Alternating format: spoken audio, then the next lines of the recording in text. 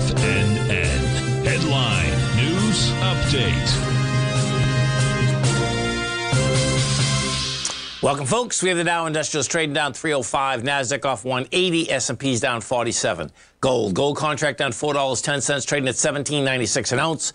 We have silver down 24 cents, $23.08 an ounce. Light sweet crude up 96 cents, $75.26 a barrel. Notes and bonds. A 10-year note down 21 ticks, trading at a price point of 114.04. The 30 off a full point plus 12 ticks at 129.25.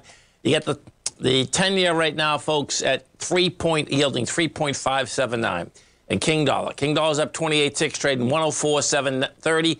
Euro 106, yen 136.98, and the British pound at 121 to 1 US dollar. We get over and we take a look at the SPYs first. This market might take, folks, we're going right for the lows. And I'm talking about the October lows, okay?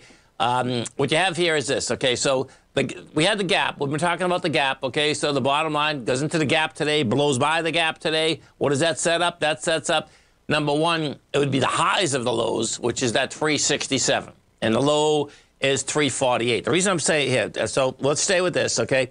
Bottom line, yes, it can go to the high of the low, but that's still 367. That's in your SPYs. We go to the NDX 100. We take a look at the Qs. What do you have at the Qs? The Qs are right at the gap now.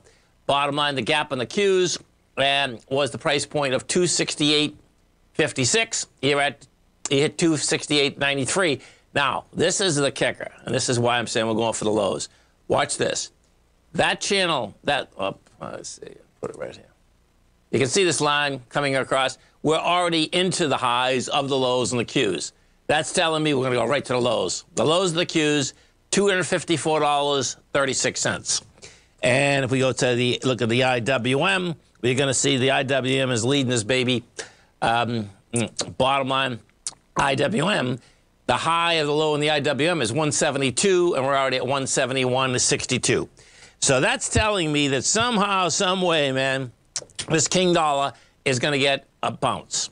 You know, hasn't done it yet. We've had this kind of destruction, and it hasn't done it yet, okay? You can imagine when this thing gets a bounce. I mean, the dollar's down, man. And so the correlation, you know, as this was bouncing, every time it would bounce, the market would go lower. Every time it just stayed flat, it didn't do anything. This thing bounces, man. This market's going to go south, and there's no reason to buy this week. That's the kicker here, too. This is the week that it can power all the way down into those lower levels. Stay right there, folks. We'll come right back.